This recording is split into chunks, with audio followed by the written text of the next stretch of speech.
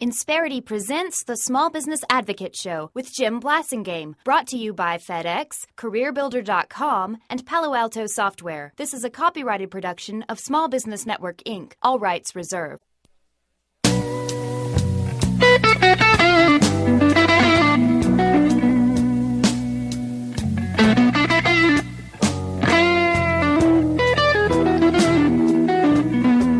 Welcome back, 7 till the hour. Jim Blasingame, little Texas blues there. ZZ Top bringing us back. Thank you for being part of my day. Barbara Weltman is our guest, 14-year founding original member of our Brain Trust, the author of J.K. Lasser's Small Business Taxes 2012, also 2011, and et cetera, et cetera. She's the host of her outstanding Grow Your Business radio show on Monday afternoons at 4 o'clock Eastern, as I remember, Barbara. Build Your Business on WSRadio.com. There you go. That's it. Build Your Business. You can find it more on her website, barbaraweltman.com. Please check out my website, too, folks, smallbusinessadvocate.com. Don't forget to check out the video this week is about sales pipelines, Blasingame's law of sales pipelines. Don't forget to subscribe to my newsletter. Check out the poll question right there on the homepage. All that stuff is right there at Small Business Advocate, including smallbusinessadvocate.com, including the information that Barbara has given us over the years. Barbara, the Rand Paul, Senator Rand Paul, I should say, from Kentucky, a junior senator, a Tea Party senator, you told me during the break yesterday introduced a flat tax bill. Can you tell us? Yeah, a 17% corporate and individual tax rate program. So all of the details aren't well known yet, but this isn't the first flat tax bill to be introduced. Right. But I think this is a very appropriate time of the year to do it because people can see what's involved with their taxes. It's a ridiculous waste of the national resources, what goes into preparation and record keeping and all of this. It's just a waste of resources. I covered this back in 98.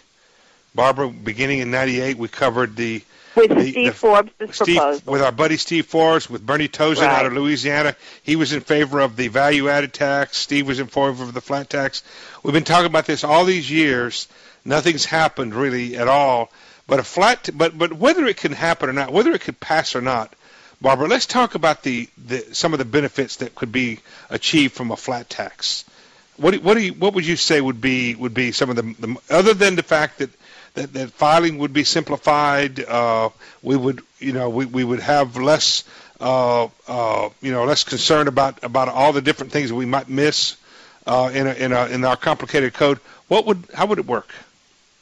Well, in order to achieve the flat tax, it means giving up a lot of the tax breaks that people have come to know and love so well. So I don't know the details. They're intertwined in the marketplace, aren't they?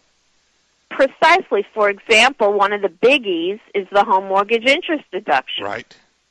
And people don't want to give that up.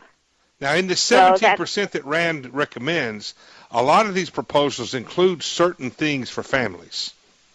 Right, exactly. There's going to be certain breaks for families.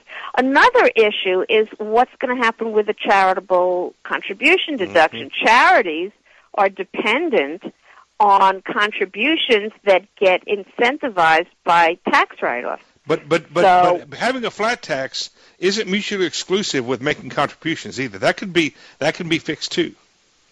But the point is the more tax breaks that they allow to continue, the higher the flat tax rate has to be. In order to bring it down to 17%, which is pretty low, they got to do away with a lot of stuff. And the opponents of the flat tax say that it's kind of a regressive thing that billionaires are paying the same as middle-income people. But middle-income people are getting a much higher percentage of their income exempted. Yes, that is true. A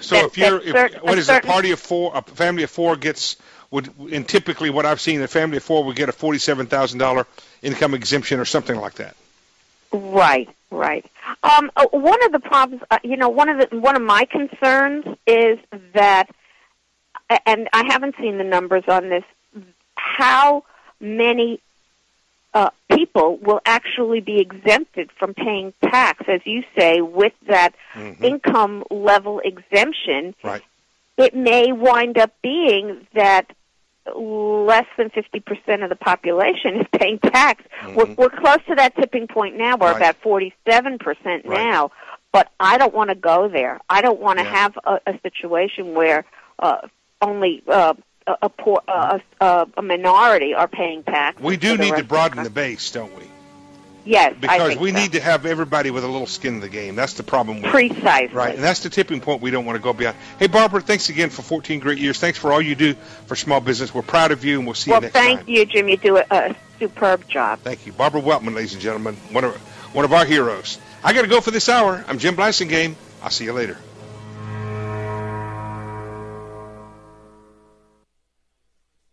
Insperity presents the Small Business Advocate Show with Jim Blasingame, brought to you by FedEx, CareerBuilder.com, and Palo Alto Software. This is a copyrighted production of Small Business Network, Inc., intended for the private use of our audience. Except as otherwise provided by copyright law, all other copying, redistribution, or publication without prior written consent is prohibited. All rights reserved.